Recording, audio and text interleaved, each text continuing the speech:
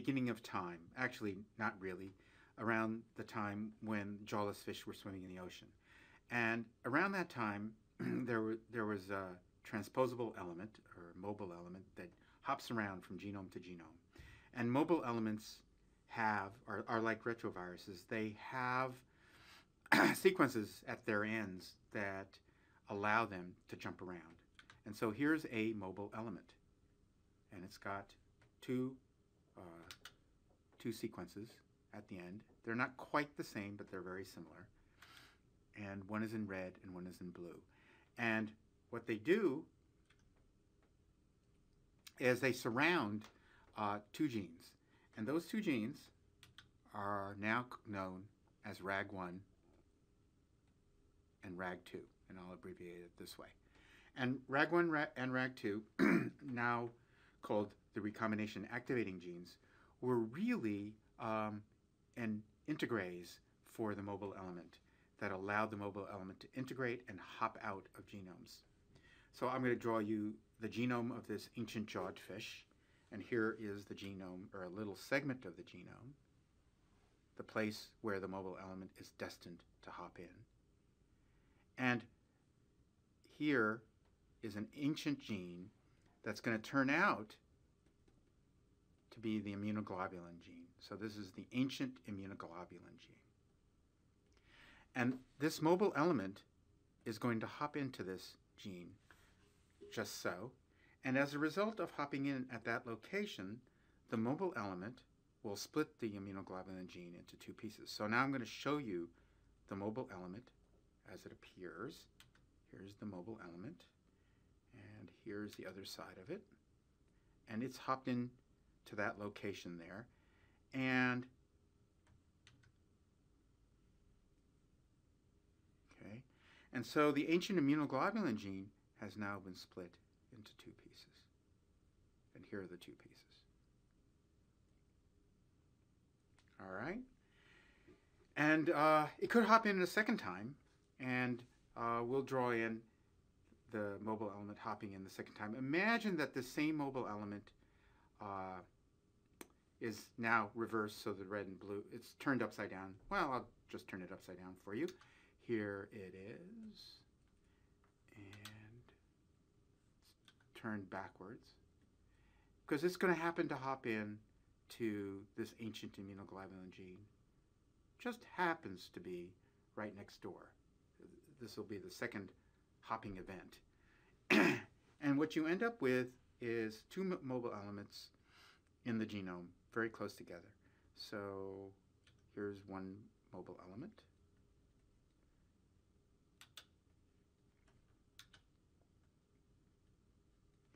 And here is the other mobile element.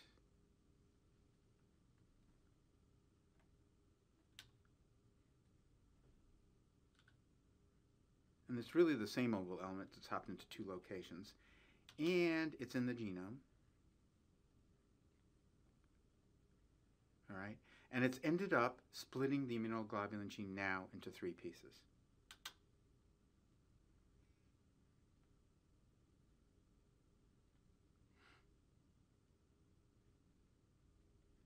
And these three pieces are now known as the ancient V region, ancient D region, and ancient J region of the immunoglobulin heavy chain.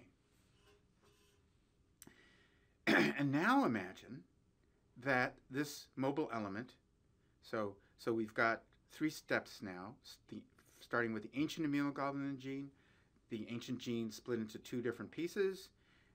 So we split the ancient immunoglobulin gene into two pieces, and then with a second insertion of a mobile element, split it into three pieces.